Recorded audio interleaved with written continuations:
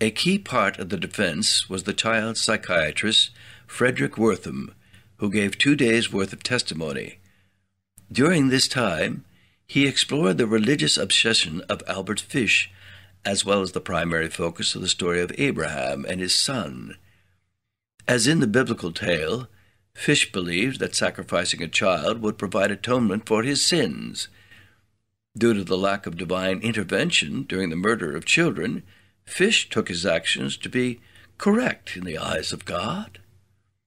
Wortham even suggested that in the case of Grace Budd, Fish had seen his victim not as a woman, but as a young boy. He also commented on the cannibalism, linking it to the Christian practice of communion.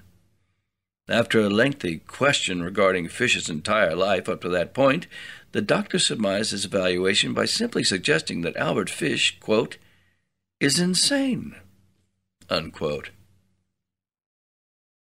The trial was perhaps one of the first to make extensive use of the still nascent science of psychotherapy and psychiatry. Many noted professors and doctors were called to the stand to give their verdict on Fish and whether he was truly insane or simply deluded. After the 10 days of cross-examination and medical hearing, the court found Albert Fish to be both sane and guilty. He would receive the death sentence.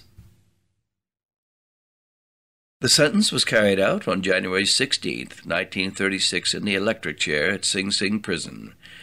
On the night before he died, Fish drafted one final letter.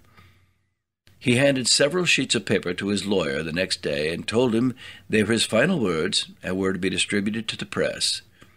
The day after the execution, the lawyer revealed his possession of the letters to the press, but informed them that he would not reveal the contents to anyone, claiming them to be, quote, the most filthy string of obscenities that he had ever read, unquote.